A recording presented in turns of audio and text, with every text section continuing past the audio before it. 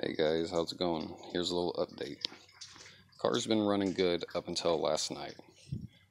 First, second gear drop, mid RPM, barely started kicking the power band in second gear and it blew the driveline. And if you ever wonder if your NA is making enough power, when you start breaking transmissions and drivelines, you're making enough power. This is what it looks like. This is the shifter. All of that is not supposed to be moving like that. If you look down on the inside, that's my drive shaft. It warped this whole tranny tunnel. And this is what it looks like from underneath. Transmission's still good besides the top shifter bracket. Everything else though looks pretty clean.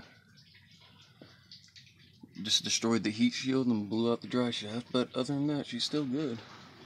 I'm just gonna swap the top tranny bracket for the shifter. Oh yeah, it broke that whole thing sideways. Look at that. That hole you're looking at is supposed to be lined up on the dowel pin with the bolt going through it.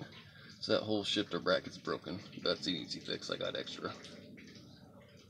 And this was a good transmission too. It came out of an S5 turbo, or no, not turbo, convertible, my bad. And it only had 89 or 90,000 miles on it. And then I converted to a turbo 2 drive shaft, which was a good idea. It handled the power, but what failed on me, if you look at the fittings, see that little hollow end? They're Zerk fittings for grease.